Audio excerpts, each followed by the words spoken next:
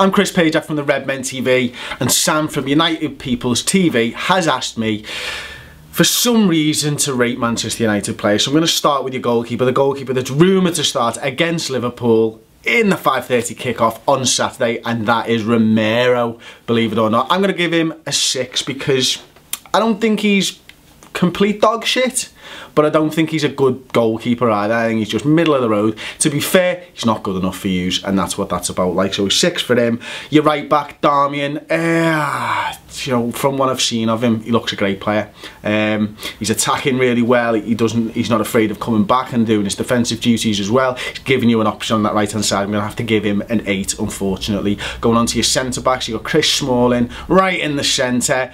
He's had a good season for you so far. I understand that. He's getting a 6 because I've seen him over a few years now, and to be fair, again, he's not good enough. He's not a good enough Manchester United centre-back. That's what that's down to. You know, you might think he's playing well and all this, but he is not a world-class centre-back, and I don't think he's ever going to become a world-class centre-back either. Your other centre-back, for some reason, Davy Blind. What's that about? 5. You know why? If he was playing in midfield, I'd probably give him a 7, but I've seen him playing defence. He's your weak point. He's the weakest point in your team. He'll probably have a worldie against us now, but there we go. He's getting a 5 anyway. Luke Shaw, player that I really rate, have done again. I think the fullbacks are definitely the 2 strongest pieces in your defence, so I'm going for 7 for Luke Shaw. 2 midfielders now. You've obviously just signed Schneiderlin from Southampton in the summer. He's going to get... I'm going to give him an 8, believe it or not, because I actually really like Schneider. I think he's really offered you something this season. He's offered a lot more protection in front of your back four, which was much needed, by the way. And then his partner, Bastian Schweinsteiger. Where'd you go with him? Because World Cup winner, he's won everything for Bayern Munich. He was clearly a 9 or a 10, but is he now? That's the question. So I'm not sure yet. You know, he's not quite been match fit. So on the form from this season, I'm just going to give him a 7. Player that I really do love, though. I mean, he is a top-notch player, and if he gets back to fitness, as I said, he's up there with a 9. 3 midfielders you've been playing in front of those sort of 2 holding midfielders. You've been playing one match on the right-hand side. I really like him. It pains me to say it.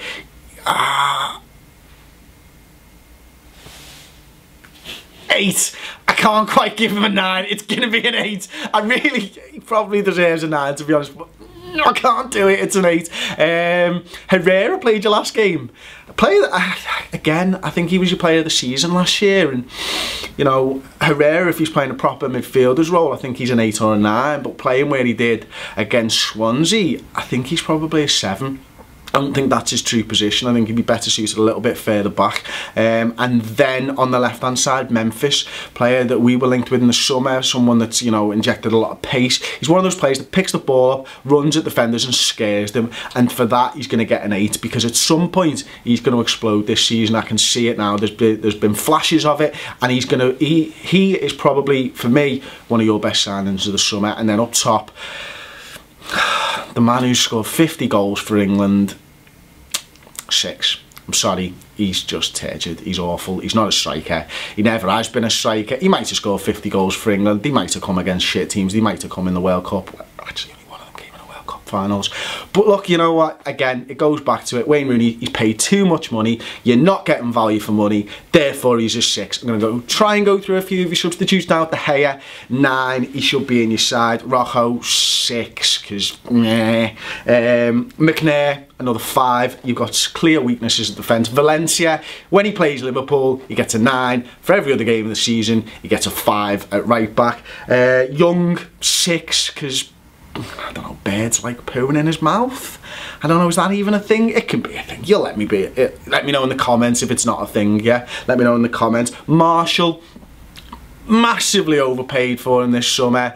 He's not done anything so far. Again, he'll probably score against Liverpool, but for now, he's just a 6. You know, if I've not seen him, I can't give him a proper rating. I'm sorry about that.